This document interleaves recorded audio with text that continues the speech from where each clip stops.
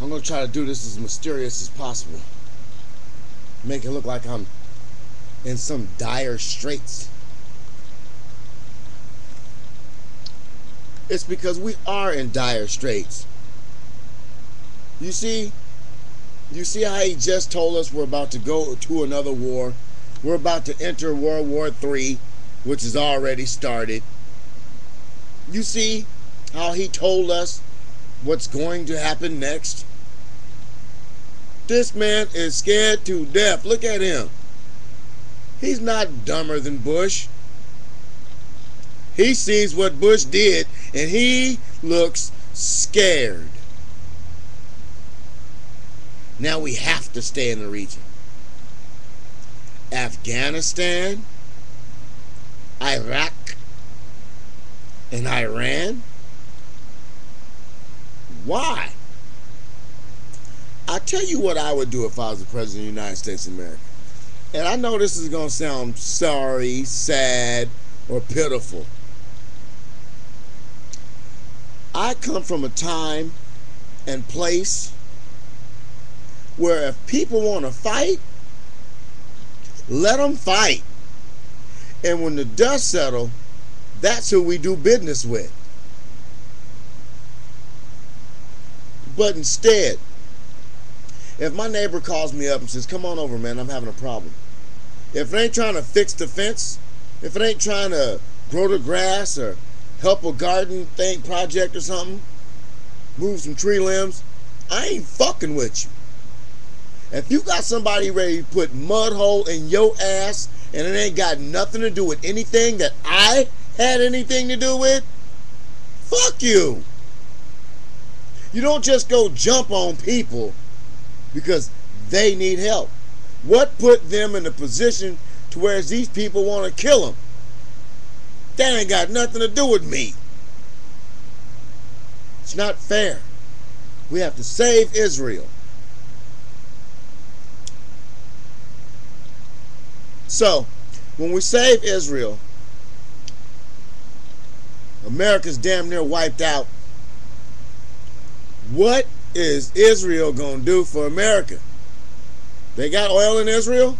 If they do, and we helping them like we helping them, then shouldn't our gas prices go down?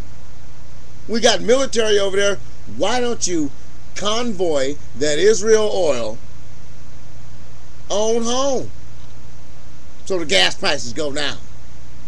Matter of fact, why don't Israel send some fucking jobs over to this motherfucker? We're sending our troops over there to fight people in that region for them and other people. Why don't they send some fucking jobs this way? The little New World Order thing. Why don't you pay us off? Give us something. Because people dying and suffering is visual. People dying with, what's the word I want to use here? People dying with purpose, knowing that they're living good already. You can't see them. If everybody had this nice, wonderful life, you couldn't see people dying. You understand what I'm saying? So, we as American citizens, the poor Americans, sign up for the military services as a way to get an education and to save our families. We send them overseas to die and fight for someone else. Send our jobs overseas to fund a promise. Now that we've sent our industry away, our education is failing. Now what do? Fuck it. Let's war some more.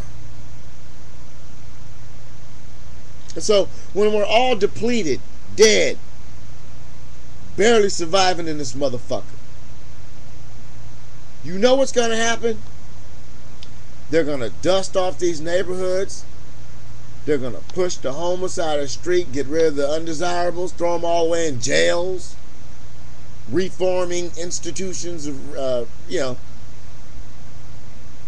And then they're going to turn this place into a big fucking timeshare for rich people all over the fucking world to come here and chill out because they've got rid of the riffraff.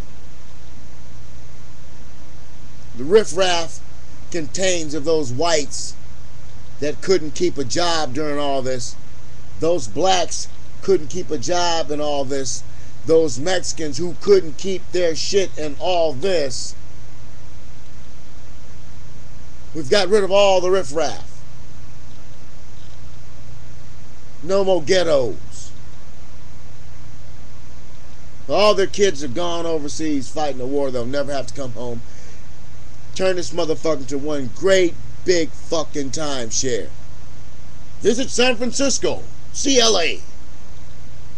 Check out the Washington Monument. Do New York downtown.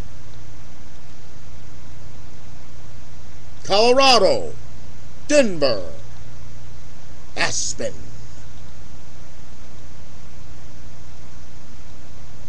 Think about it. We go fight another war. We'd be fighting 3 wars. What was the name of that comedy movie? Team America World Police. You hear him? We need to get our friends involved. Sound like the last motherfucker. Allies in the community. You need not fight your neighbor. Yeah. They're not fighting the fucking neighbor. They came and got us to do it. You know what? This fucking video's pissed me off. Motherfuckers can't get jobs. They're making cars that fucking run on water in Japan. We gonna export them motherfuckers here and they gonna make no money off that either. We have the technology. But see, these people in charge create an excuse. Well, that's just not safe. Then, you know, we'll give the idea to somebody overseas and they'll sell it to us. We've probably all been here to market. They brought us all here to the market. The great American experiment is over, everybody. This guy might be the last president you see. This man here who looks scared to fucking death because he knows what's finna go down. He might be the next president. And he looks frightened. POW. He looks scared to me. But Barack can save us. Barack looks scared too. I guess both these guys must have had a briefing on what's really going down. They be like, damn, George did all that? Oh, shit. We're fucked. George, you did the best you could. You thought you was doing great shit. John McCain was there doing George's whole shit. He know what George was doing. That's why both of these guys, well, we might have to stay in the region a little longer. Both of them are saying the same shit. Wake up, fucking people. I have nothing, no education, no nothing. But I can still see the future. What the fuck is really going on here?